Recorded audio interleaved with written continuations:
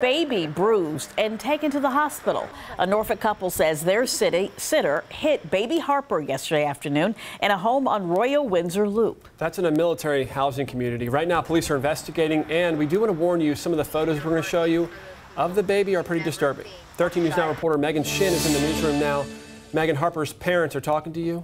Yeah, I met Zachary and Brianna Palmer earlier this morning as they were bringing their daughter Harper to the child abuse program clinic in Norfolk. And they brought her there to make sure there were no other signs of child abuse after they picked her up from their babysitter yesterday with a black eye and swollen face.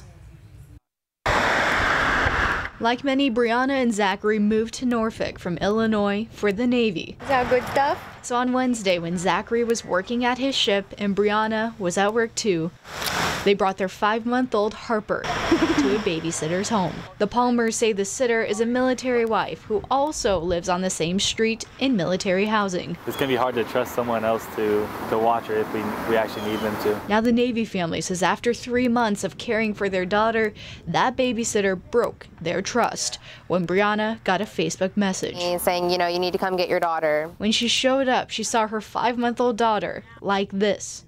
Her face was swollen, her eye was swollen shut. Pictures show the damage to the baby's face. Like, seeing her broke my heart. A picture post of Harper's injury was shared hundreds of times on Facebook, the social media platform the parents used to find the babysitter, who came with positive references. I'm so upset over it. I'm disgusted. I feel sick to my stomach every time I think about it. Child Protective Services reached out to the Norfolk Police Special Crimes Unit about the baby's injuries. With all of this attention, this military family says they're glad Harper has no broken bones. My heart sank.